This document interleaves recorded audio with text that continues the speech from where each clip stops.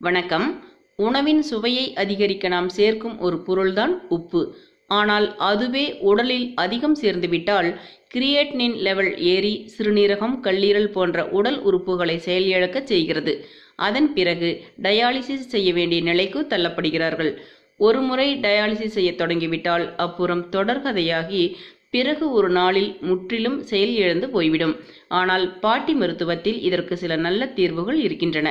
இந்த வீடியோவுக்கு ஒரு லைக் போடுங்கள். வீடியோவை கடைசி வரை பாருங்கள். இதுவரை நமது நலமுடன் வாழ சேனலை சப்ஸ்கிரைப் செய்யாதவர்கள் இப்ப சப்ஸ்கிரைப் செய்யுங்கள். மேலும் எங்கள் புதிய வீடியோக்களை உடனுக்குடன் பெற பக்கத்தில் இருக்கும் பெல் சிம்பலையும் ஒரு முறை பிரஸ் செய்யுங்கள். உடம்பில் உள்ள உப்பை குறைப்பதற்கு நல்ல மருத்துவ குணம் உடைய காய் சுரைக்காய். ஒரே ஒரு வாரம் சுரைக்காய் கூட்டு வைத்து 1/4 கிலோ அளவுக்கு சாப்பிட்டு வாருங்கள். மறுவாரம் உடலில் உள்ள உப்பு சத்துக்கள் குறைந்து கிரியேட்டினின் லெவல் நார்மலாக இருக்கும். கிராமப்புறங்களில் பேச்சுவாக்கில் சுரைக்காய்க்கு உப்பில்லை என்று சொல்வார்கள். அதன் உண்மையான அர்த்தம் சுரைக்காயில் 1% கூட உப்பு கிடையாது. ஆனால் அது நமது உடலில் உள்ள உப்பை உறிஞ்சி வெளியில் கொண்டு வந்துவிடும். மேலும் சுரைக்காயில் அளப்பரிய சத்துக்கள் நிறைந்துள்ளன. இதில் 96.1% ஈரப்பதமும், 0.2% புரதமும், 0.1% கொழுப்பும், 0.5% தாது உப்புக்களும், 0.6% நார்ச்சத்தும், 2.5% கார்போஹைட்ரேட்டும் காணப்படுகின்றன. சுரைக்காயை நாம் சாப்பிடுவதால் உடல் சூடு தணியும், நரம்பு தளர்ச்சியை குணப்படுத்தும், மலச்சிக்கலை போக்கும். பின்குறிப்பு: எவரும் சுரைக்காயை பச்சையாக உண்ணக்கூடாது. பெண்கள் மாதவிடாய் நாட்களில் கண்டிப்பாக சுரைக்காயை சேர்த்து கொள்ளக்கூடாது. புரோட்டீன் உணவுகளை அதிகம் சேர்த்து வந்தால் உடம்பில் இருக்கும் உப்பு சத்தின் அளவு குறையும். எனவே சர்க்கரை நோயாளிகள் மற்றும் உயர் இரத்த அழுத்தம் உள்ளவர்கள் தங்களின் உணவில் புரோட்டீன் அதிகம் நிறைந்துள்ள பீன்ஸ் சேர்ப்பது நல்லது. மேலும் சிறுநீர் கற்கள் அனைத்தையும் கரைத்து வெளியேற்றும் தன்மை கொண்டது பீன்ஸ்.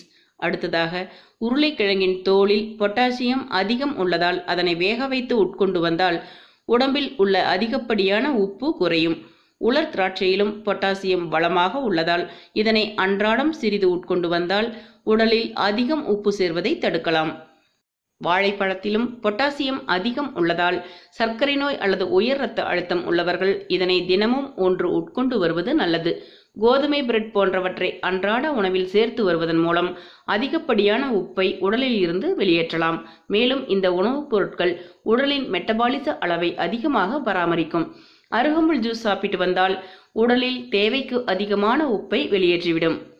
சீரகம், சோம்பு, சிறு பீளைவேர், நெருஞ்சில் ஆகியவை தலா 50 கிராம் எடுத்து காய வைத்து இடித்து பொடி செய்து கொள்ள வேண்டும். இந்த பொடியை 2 கிராம் எடுத்து காலை, இரவு என 2 வேளை சுடுதண்ணீர் அல்லது தேனில் கலந்து சாப்பிட்டு வந்தால் இரத்தத்தில் அதிகமாக உள்ள உப்பு சத்து குறையும். மேலும் கீரை வகைகளை தினமும் 1 என தவறாமல் எடுத்துக்கொள்ளுங்கள். இறுதியாக சோயாபீன்ஸ் வாரம் 2 முறை சாப்பிட்டு வரலாம். 100 கிராம் சோயாவில் 43 கிராம் புரோட்டீன் கிடைக்கின்றது. இந்த புரோட்டீனில் நம் உடலுக்கு தேவையான அடிப்படை அமினோ அமிலங்கள் அனைத்தும் இருக்கின்றன. மாமிச புரோட்டீனுக்கு இணையாக வரக்கூடிய ஒரே ஒரு சைவ புரோட்டீன் சோயாபீன்ஸ் தான்.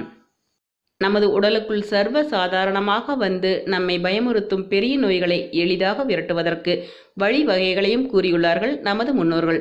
அதனை முறையாக பின்பற்றி பயன்படுத்திக் கொள்ளுங்கள். மீண்டும் ஒரு பயனுள்ள சிறப்பான வீட்டு மருத்துவ தகவலுடன் உங்களை சந்திக்கின்றேன். இந்த வீடியோ உங்களுக்கு பிடித்திருந்தால் லைக் செய்யுங்கள். உங்கள் நண்பர்களுக்கும் ஷேர் செய்யுங்கள். உங்களுக்கு ஏற்படும் சந்தேகங்களையும் கேள்விகளையும் மறக்காமல் கீழே கமெண்ட்ஸில் கேளுங்கள்.